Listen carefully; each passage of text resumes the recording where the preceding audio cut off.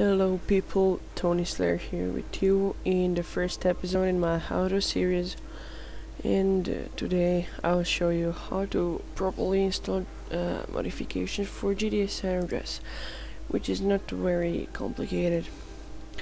And I can withstand not to mention that someone reported my video about how to get Bandicam free, so yeah, so much thank you. It's now deleted by YouTube because violation of term of service, I don't know, something like that. And yeah, I think I know who did it, so I'm gonna just say big greetings to Greece. Okay, so let's move on. For this tutorial you will need IMG editor 1.5, and you will need modification you want to install. In this case I will be installing BMW for merit. Okay, so open IMG editor.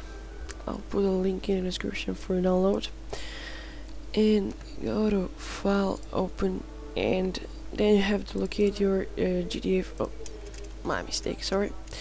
You have to locate your GTA San Andreas folder, and mine is located at the program files GTA San Andreas. And you will have to locate models, because there is GTA free IMG file with all modifications and all the things actually inside GTA. There is players and cars and trees and everything inside. Okay, so open that. It takes a few seconds to load up. Okay, so you will see a large amount of files. Really. I'm sorry for the Skype. Alright, let's move on.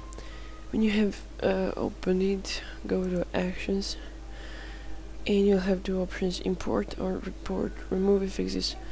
Choose import, remove if exist. It's a safer way. Okay, so now just simply locate your modifications. Let me find, where are they?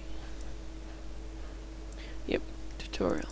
Okay, so now that just select it, one thing before you select it, you can only select files which are txt and dff. So I'll show you. See, all these files are dff.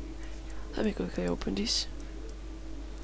All these files over there are dff and txt, as you can see currently, and yeah, ipf, but forget about that. So only txt and dff. If you're installing some other type of folders, files, sorry, it will crash your games, because GTA free.img does not support that type of files, nor only dff, txt, and like you saw, ipf. Alright, yeah.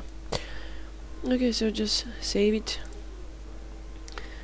and just in case, if you have a good computer and if you have like good specifications, you can go actions, rebuild, but it takes me around 2 or 3 minutes to rebuild, so I'm not gonna be doing that now. It will be just gonna be wasting of time. So and it's unnecessary because I'm installing just 2 modifications.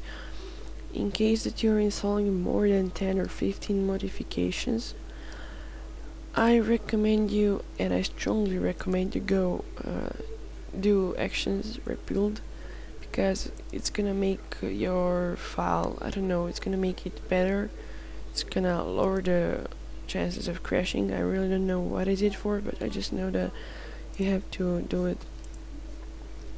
So I think that will be it for this tutorial. I don't know, should I again make a tutorial how to get Bandicam free version, for like full free version, because there will be always some haters and people who's gonna be reporting me, because I don't know why, but I found out that there's one man from Greece. I'm not gonna be mentioning his name, but he's constantly keep disliking our videos and reporting our videos. But let's just ignore him. I don't know, you guys tell me into description, into comments, should I make like tutorial how to get Bandicam or not. It will be your choice. And if this video helped you, if you learned something, thumbs up, it's always appreciated. And as always, subscribe if you'd like to see more how-to videos so you can be more educated. Okay, so that's gonna be pretty much it.